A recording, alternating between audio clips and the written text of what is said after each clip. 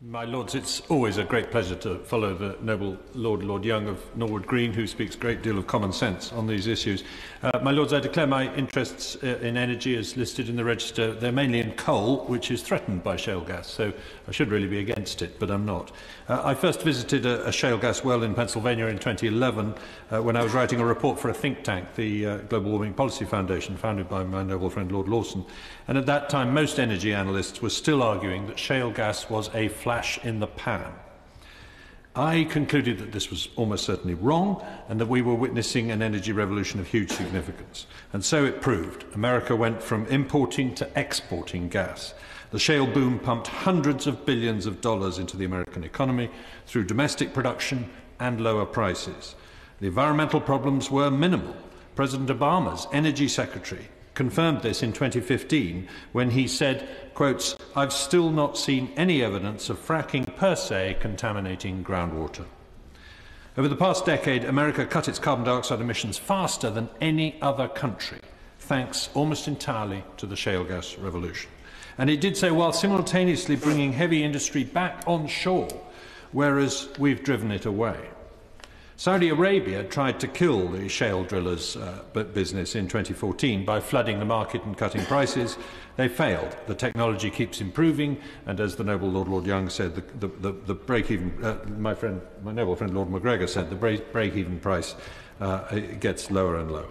I was on a shale oil site in Colorado last November watching the new quiet fracking fleet do their work, an operation that's about as short as building a wind turbine and as limited in area, but produces hundreds of times more energy and is about 2% as prominent in the landscape in terms of height once it's finished. In 2011, I wrote, "Shale gas faces a formidable host of enemies in the coal, nuclear, renewable and environmental industries, all keen, it seems, to strangle it at birth, especially in Europe." I was right about that too. What was the reaction from the environmental movement to this gift from the gods? To oppose it with all their might, even at the cost of telling the truth. Friends of the Earth was forced by the Advertising Standards Authority this year to withdraw several misleading claims it had made about shale gas. As the noble Lord Young said, they even resorted to arguing that sand is carcinogenic. They didn't quite have the brass neck to complain about dihydrogen monoxide, which is injected in large quantities into shale gas wells. For those whose chemistry is rusty, that's H2O, or water. Who is behind this anti-shale propaganda? Well, let's take a look at who stands to suffer from a successful shale revolution here.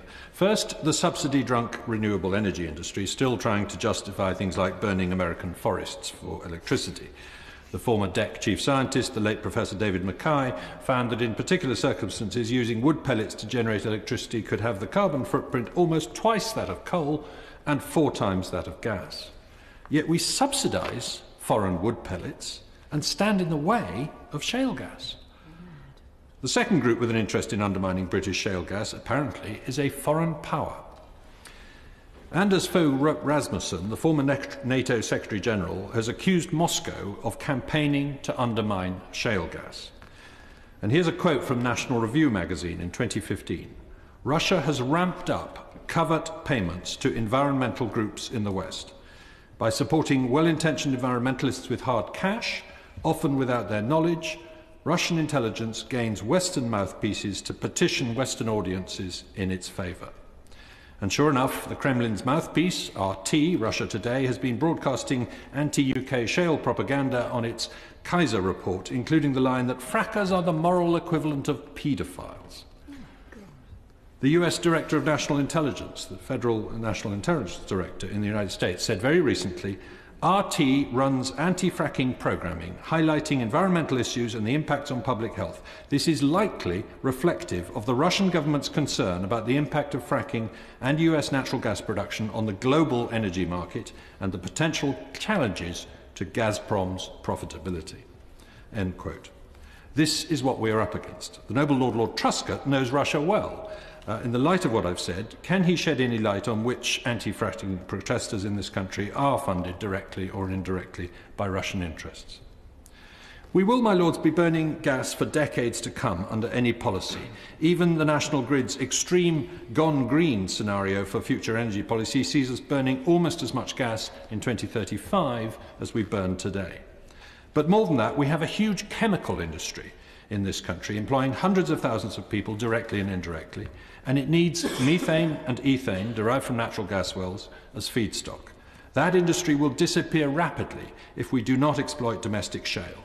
It has repeatedly warned us of this. As the GMB Union puts it, if exploratory drilling reveals a plentiful supply of UK shale gas reserves, is it not a moral duty for Britain to take responsibility for providing for our own gas needs from these supplies rather than importing gas from elsewhere? End quote. Beneath Lancashire and Yorkshire, my lords, in the Bowland Shale lies one of the richest shale gas resources ever discovered. And as the noble Lord Young said, just 10% of it will be enough to provide 50 years of British needs. We know how to get it out, using sand and water to make millimetre-wide cracks 1.5 miles down, with minimal environmental risks. The tiny group of middle-class southerners who go north to protest about this stuff are not representative of public opinion.